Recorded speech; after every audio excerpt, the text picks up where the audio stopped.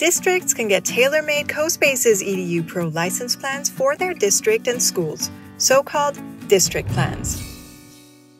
District plans are managed by a district admin who can give a school access to CoSpaces Edu Pro from within the district plan and manage it accordingly.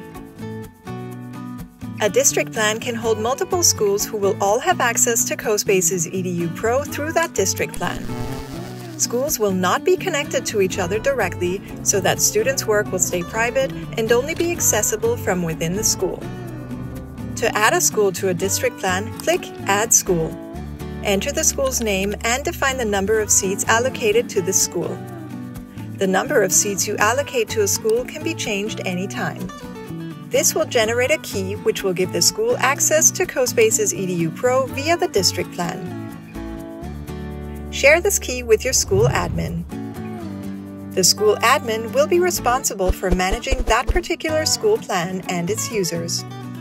Once the school admin has access to their license plan within the district plan, they can invite teachers in their school to join it by entering their email address and define whether this teacher should also have an admin role. This will send the invited teachers an invite code which they can simply enter to join.